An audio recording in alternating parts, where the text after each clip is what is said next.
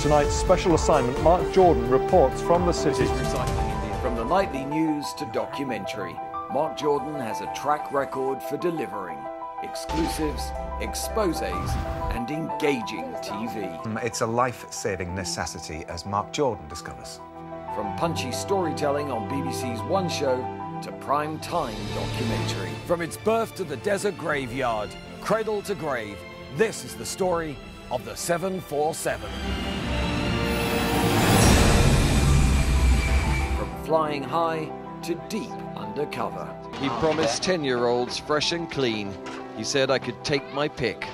So $40 for the little girls and $40 for this girl. To a man who had the fortitude to seek out the worst in human behavior and bring it to light. Mark Jordan of ITN World News. Correspondent Mark Jordan has reported from around the globe for ITN and ITV's Tonight with Trevor McDonald. He has awards to prove it. An RTS commendation as foreign correspondent, honoured at the One World Media Awards for outstanding coverage of the developing world, a gold medal winner at the New York TV Festival, and in Hollywood, Best New Series at the Genesis Awards.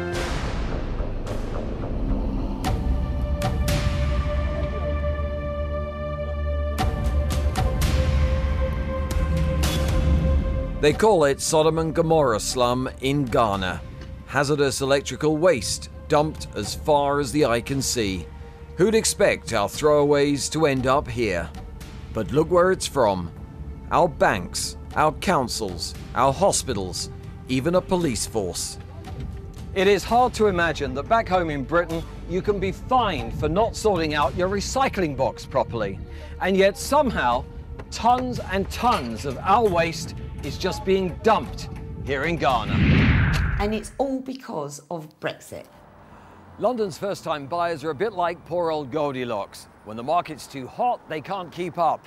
Too cool, and they get scared. It's rarely just right. For several years now, I've been reporting on the mad world of London property.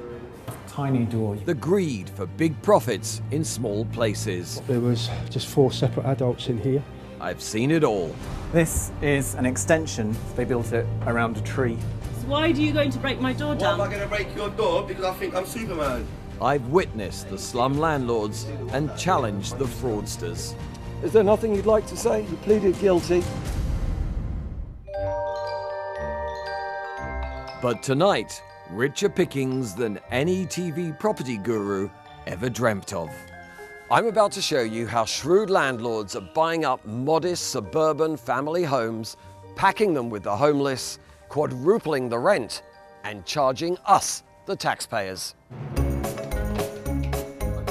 Welcome to a world where Zone 6 family homes turn into 5 tiny flats, divide and profit.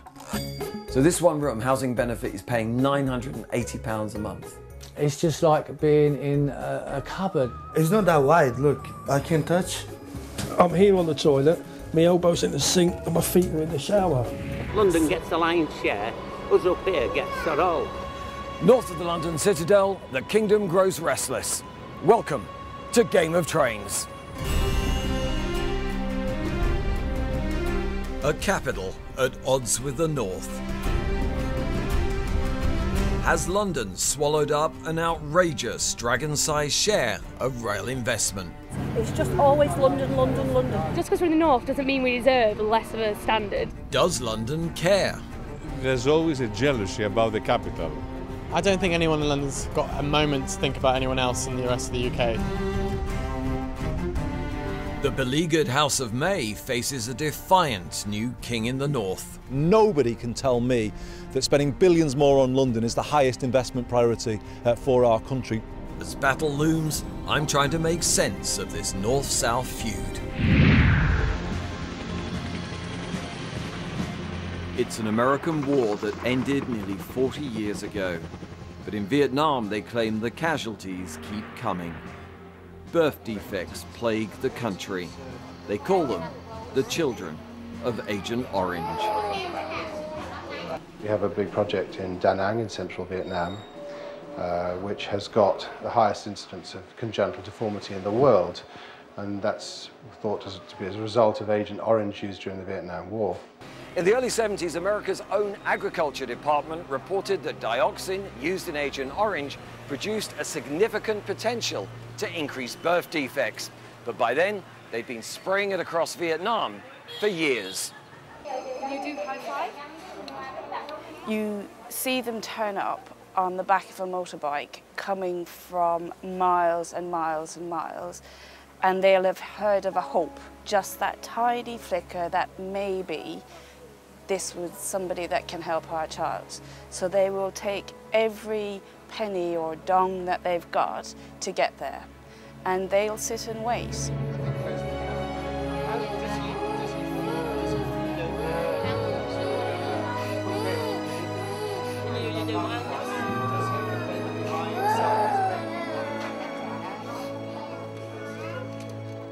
We've met little children on the doorstep of the A&E department. They got there, they heard we were there and waited. It's heartbreaking, but also then the system kind of starts to work.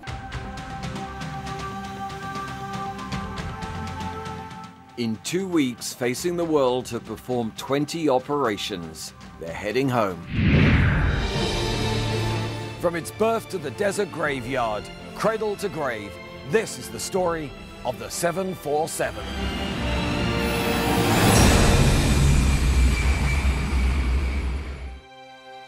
The very last 747 to fly passengers for an American carrier parked up in the boneyard this year. This is where the whales come to rest when they're done with their job. It's just amazing the size of them. I'm on a voyage to uncover how this giant ever got off the ground. So right now, I'm in the wing of a 747. I've been tracking the pioneers that made that very first flight. So this is you on the first flight? Yes. I flew some of the test flights on this airplane. No one said it would be easy. This had all the earmarks of the Titanic. When we're at our best, that's what we can achieve.